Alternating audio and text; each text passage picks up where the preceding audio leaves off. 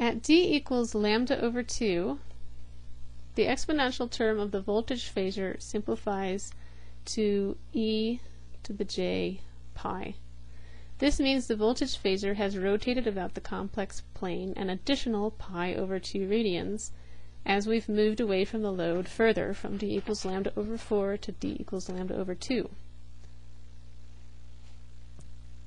And as we move even further away from the load, you'll notice that we'll keep spinning around the complex plane, and you might notice that it starts to repeat itself. It's going around the exact same way around which we would expect from a sinusoidal signal which repeats itself. We've been talking about a nicely matched load to a transmission line. Thinking back to our design challenge, do you think we have a nicely matched load to a transmission line after the antenna has broken off? You can pause the video if you like. But no, you might imagine that we do not have a nicely matched antenna to the transmission line. When the antenna breaks off, we suddenly don't have a load at all. We just have an open circuit. Yikes! And we know what happens when there is an open circuit. We get reflections from the end of the transmission line. As a result, in general, we will have both positive and negative traveling waves on the transmission line as shown here. For steady-state problems, there are two voltage phasors, one representing all the rightward traveling waves, all the waves traveling towards the load. So this V0 plus e to the j beta d represents all the V1 plus, V2 plus, V3 plus, and so forth waves. That all combined is the V0 plus voltage phasor.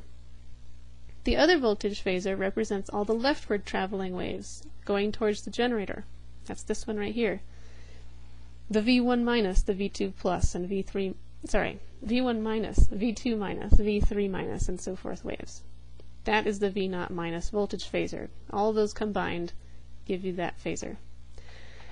Since all the reflections have already happened, they're all combined together.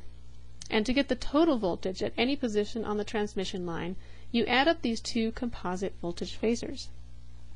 So the total voltage phasor on the transmission line, in general, is equal to V0 plus e to the j beta d, which we've dealt with so far, and also any of the all the reflected waves. V0 minus e to the minus j beta d, that minus sign gives it the direction that it's going in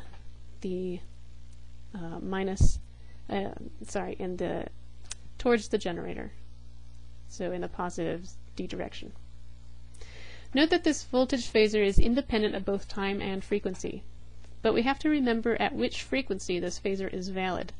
It's valid at the frequency given by omega in the voltage expression we started with in the time domain. So you just have to remember it'll either be given, or you have to just remember from the original expression you have what frequency. You can ignore that omega right there. This is the reason we use phasors in the sinusoidal steady state. We can simplify the math, we can visualize these phasors on a complex plane, and get a better understanding of what's going on along the transmission line when we don't have to account for time or the frequency of operation.